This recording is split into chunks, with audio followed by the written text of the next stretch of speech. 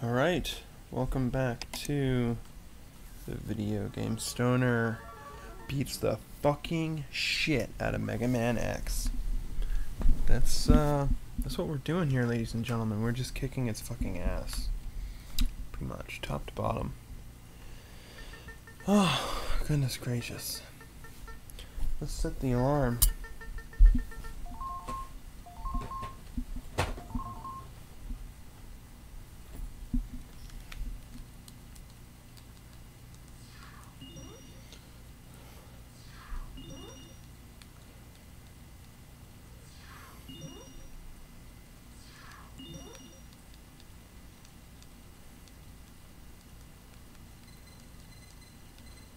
Okay. Well, I hope you have noticed that the video has improved again. We increased the frame rate some more, so the animation ought to be smoother. And I also removed compression from the AVI formatting, so you don't see the AVI artifacts floating and stuff anymore. Awesome. So if anyone has any suggestions for how to improve my videos, please comment or send a message. As you can see, I use HyperCam 2 and SNES 9X. I've used Z-SNES, but I like SNES 9X better for a couple reasons. I'd also like to know how I can get the direct audio of the game into the video, instead of the sound coming out of my amp and then into the mic along with my voice. If I could get the direct sound of my voice, that would be really great.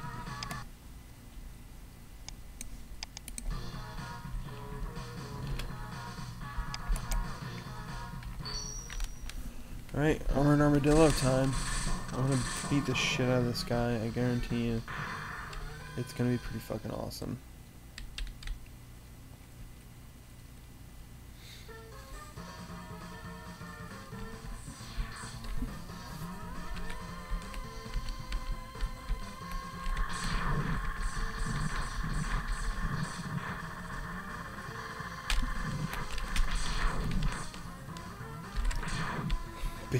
Baby.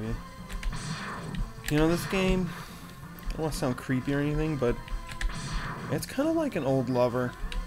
It really is. This shit, man. This is how you get this sub-tank right away, by the way. Fucking sub-tank action. And here's the hard hats of Mega Man X. They are actually fucking reasonable enemies in this game. God bless them.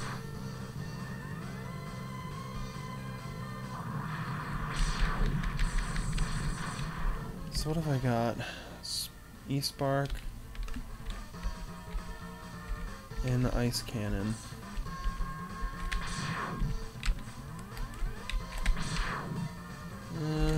Neither of them are all that useful here. E-Spark is kind of alright near the end on the last... Oh, he surprised me because he's so small. Keep on trucking. Keep on trucking. Nice if they drop me some health. Need it. Oh. No, other Mega Man games, you wouldn't have any damage protection from spikes. It could be pretty rough. Yes. Yes. You hear that sound? It's the sound of an E-tank being filled. Yeah, they say E on the sprite, but in the book they call them sub-tanks.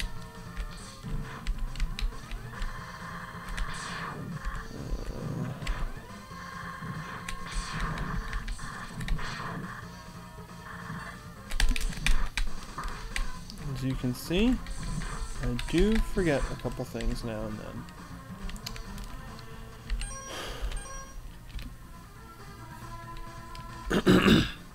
Let's not... I think I can get it, can't I? Let's see. Oh wow, look at that. Been a long time since I've ever done that, guys. That's alright. Oh wow, that was all my lives. How about that? So I had a few more thoughts on Zero I wanted to share with you guys. You know, I rewatch my videos a lot. because I'm very tangential and I can totally lose my train of thought and shit, but I try to come back to it. Basically when I was talking about the pecs, it's just that they look roundish, don't you think? From the sprite on screen. We're actually farming a little bit here because this one bat, most of these bats are kind of a new model that's reminiscent of the old Mega Man bats. But this one bat right here, for some reason he has a ridiculous 1-up drop rate. So you're learning some secrets of Mega Man X here, guys. You want to fill up on your fucking lives? Do it right here. Look at that, 3 in a row. Pretty fucking awesome, huh? And most Mega Man X games have a couple of secret little spots like this. Mega Man X2, that garbage weapon, there's a couple of weird little nooks or crannies in a few levels here and there, notably in the underwater level, where you use the garbage collection weapon and it sucks in shit tons of energy, and that's great for your tanks.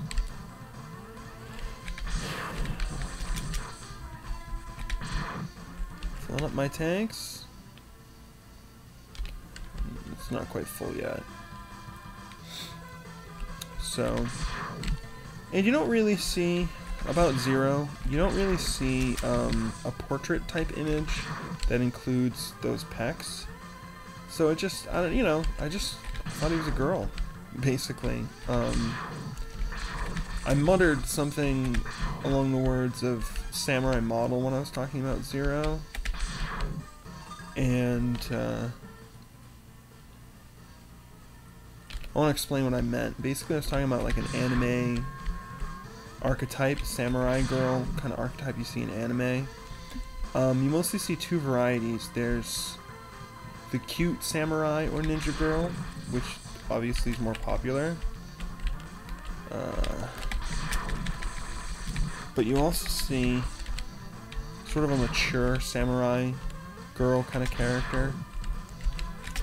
And I know, I can visualize this kind of archetype in my mind, but for some reason I'm having a really hard time. I can't think of any particular names, and it's largely, I think, because I don't really watch that kind of anime very much.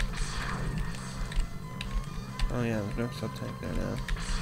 Come on, you little fucking hard hat.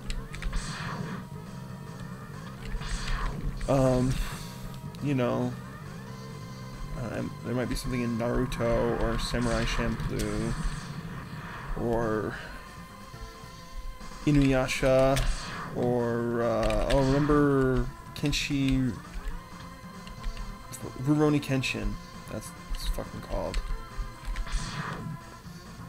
There's probably someone like that in there. I don't give a fuck, because I got awesome drops. Look at those drops. Ridiculous. Oh yeah, these hard hats in this game, if you turn away from them, they instantly attack. So that's great. Good way to get them out of your way faster. Fuck. Dick.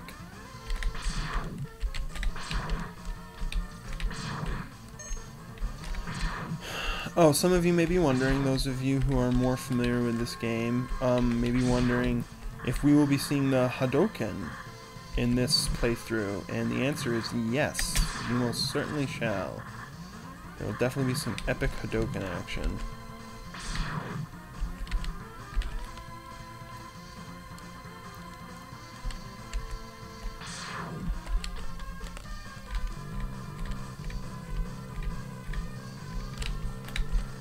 Hearts in space. I don't know if you like Joy Division or not, but I don't know. They're pretty awesome. I think that's a line in a Joy Division song, isn't it? I've always found that bat right there to be kind of tricky. He has a good way of getting you in the spikes. So if you have trouble with that, there's no shame in it. That spot always gets me. I'll admit it.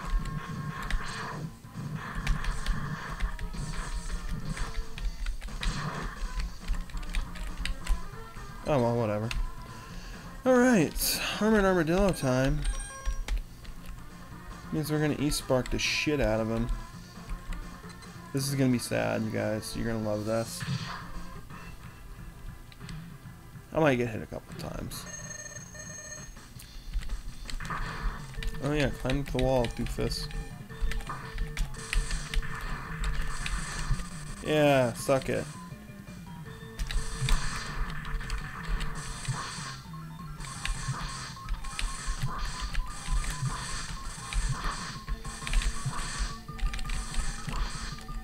Oh my god, he got me. Wasn't paying attention to my E-Tank. That's okay. That's okay. No problems. Wait, what is Z mapped to? Is Z mapped to something? Sometimes these controls get fucked up. No? Okay.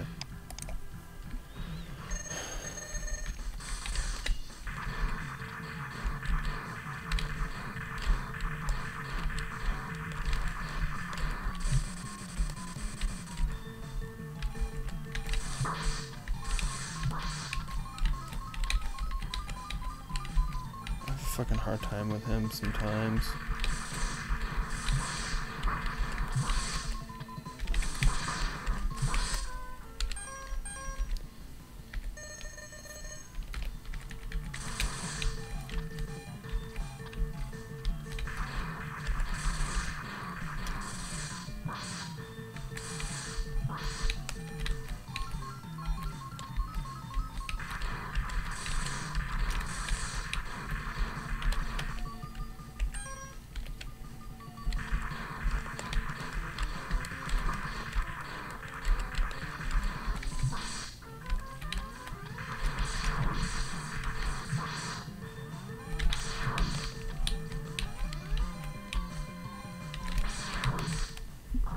Nice.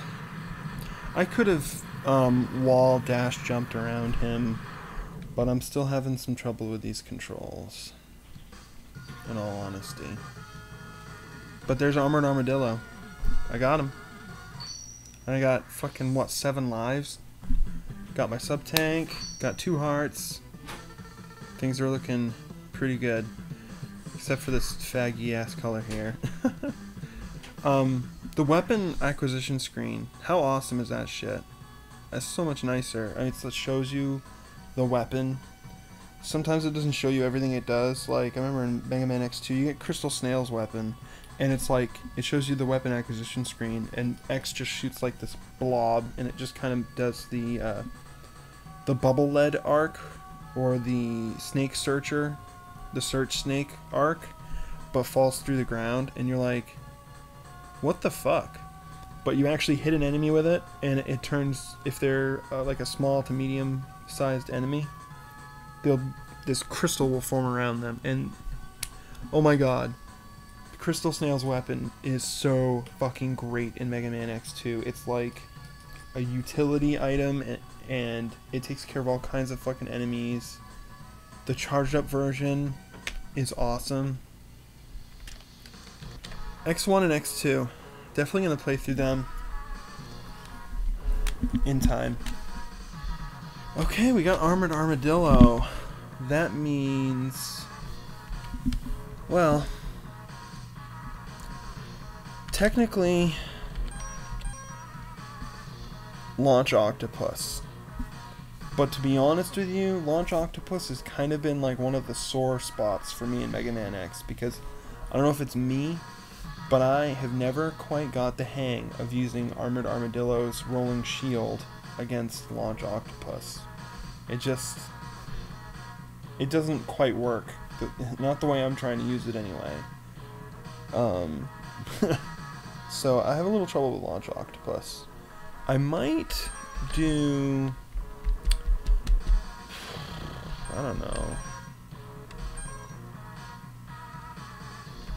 I might be able to take out Storm Eagle. He's a little tough. Oh, that's all the time we got for today. Next time, I'll fight somebody. That's for sure. Thanks for joining me.